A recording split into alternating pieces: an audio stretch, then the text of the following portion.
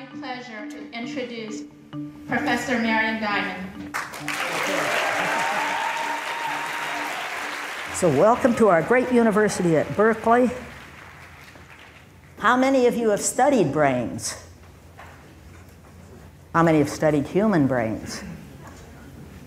How many have seen a human brain? For those who haven't seen a brain, well,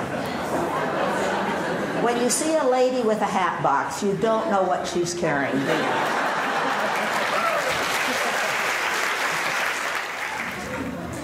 And there you are.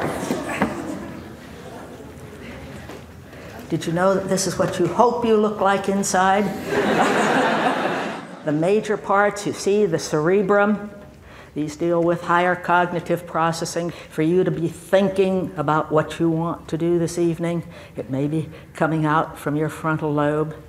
Then you have a little brain, the cerebellum. How many of you have heard about a cerebellum? Things are just flooding onto my brain right now to share.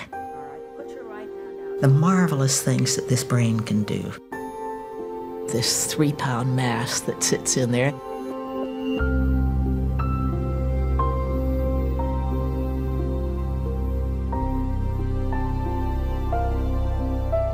Everybody wants a better brain. There's no doubt. If there's an opportunity to improve your brain, you want to be there. And so, 5 items that we have found are essential for a better brain. I think of all the millions of things, but 5 shown in our work.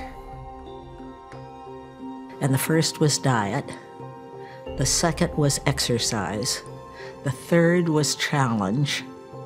And the fourth was newness. And the fifth, we've added love.